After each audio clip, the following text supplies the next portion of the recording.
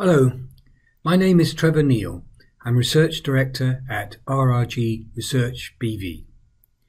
This is our second weekly look at the market viewed from the RRG perspective. This is recorded at 6:30 in the morning on the 25th of March 2022. Today I take our weekly look at global indices, but this time using relative rotation graphs from Refinitiv Icon. The graph you can see here now, we see the rotation of some of the major indices, global indices, versus the MSCI World Index, which is here in the center.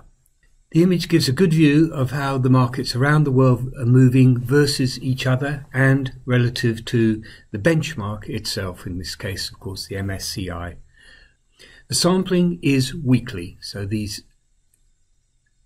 FTSE here now, last week, the week before, the week before, the week before. The green tails on the right hand side are on a relative uptrends, while the red tails on the left are in relative downtrends. Now first, the two outliers that we've got here. ISE 100, the Istanbul Stock Exchange 100 on the right, and the RTS, the Russian Stock Index, on the left. Due to their currency situations, neither of these are actually attractive. The RTS particularly so, because it's weak with also a weak currency, and which is not helping it at all. So we will ignore those two for the moment. We want to look at two tails in this session today. The first one is Australia's ASX 200 index, AXJO, on the graph here. This one is inside the leading quadrant. Rotations where the tails are on one side of the RRG really normally indicate that a strong trend is at work.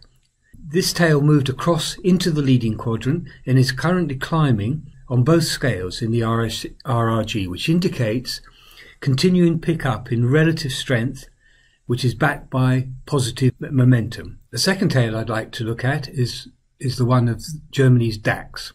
This tail has moved into a lagging quadrant and is currently falling in both scales of RRG, which indicates continuing loss of relative strength, which is backed by a lack of positive momentum.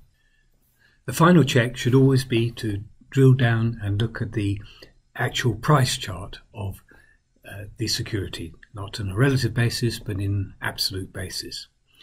We're looking here now at a weekly chart of the ASX 200.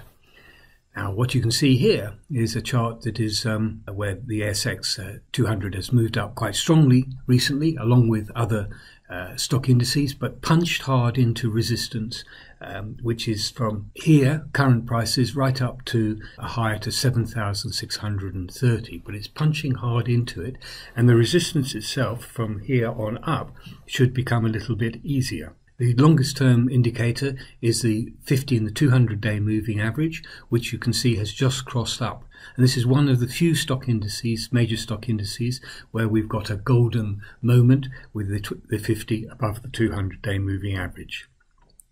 The MACD at the bottom here has also crossed up as well, giving a bullish signal too. And the RSI momentum is shooting up here as telling us that this move has got high positive momentum in it. For stock index bulls, the ASX 200 may be your index of choice. The DAX index looks very different. This is now the daily chart of the DAX, and the reason I've chosen daily is I want to really show you the amount of resistance there is above it, from 15,000 on upward to 16,000.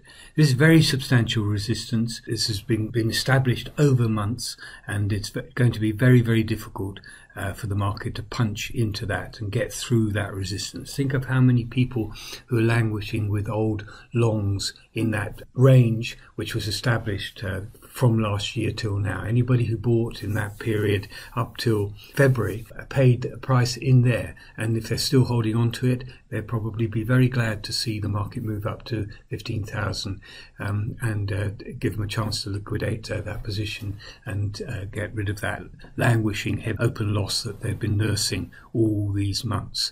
So lots of resistance above here, and as all stock markets are moving up generally at this moment, this one seems to be not doing so with much enthusiasm. The 50 and the 200-day moving average is still negative. It's moved closer, but they're still negative, so we've still got a bearish message from there. The MACD is bullish, having crossed in 2 weeks ago with the general jump and bounce from the markets, but the RSI is indicating that we may be coming to an end in this advance. We're losing momentum on the upside. The RSI did push up, but now it's sagging rather heavily downwards, and this looks extremely heavy and reluctant. For the stock market bears, this may be your index of choice for a bearish strategy. Consider the bullishness of the ASX 200 and the bearishness of the other, the GDAX. And maybe this could be a pair's opportunity to neutralize yourself against the general market direction. I wish you the best. Thank you very much for listening. Thank you from RRG Research BV. May the trend be with you. Bye-bye.